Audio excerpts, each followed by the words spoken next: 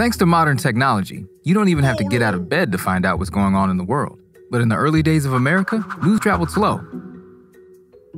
Welcome to the Museum of Artifacts that made America, and the story of a printing press that changed everything. In 1436, when German goldsmith Johannes Gutenberg created the world's first printing press, one of the most important inventions in human history, it opened up the worlds of science, religion, and the arts to everyone, not just the privileged, educated few. High five, Johannes. But when the Pilgrims first arrived in the New World in 1620, they had a problem. To be honest, forced to travel light, they lacked the equipment to print anything. It meant waiting months for news to arrive from Europe. Back home in England, clergyman Joseph Glover saw an opportunity to supply the New World demand for information. So in 1638, he set sail for the colonies in the company of his wife, Elizabeth, and his prized possession, a top-of-the-line printing press.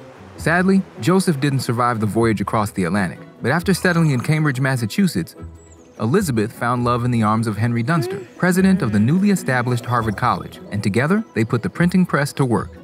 It was used to print the Freeman's Oath, a pledge of allegiance that all settlers made to the newly formed colonies, an almanac containing important dates and civic information, and a collection of religious psalms, the first book ever published in America. The Harvard College printing press meant that for the first time, information could be spread quickly throughout the colonies. It kick-started the publishing industry in America, leading to the establishment of thousands of newspapers across the land, and played a vital role in securing independence in 1776. A no-brainer for the Museum of Artifacts that made America, right? Do you think newspapers will be around in the future?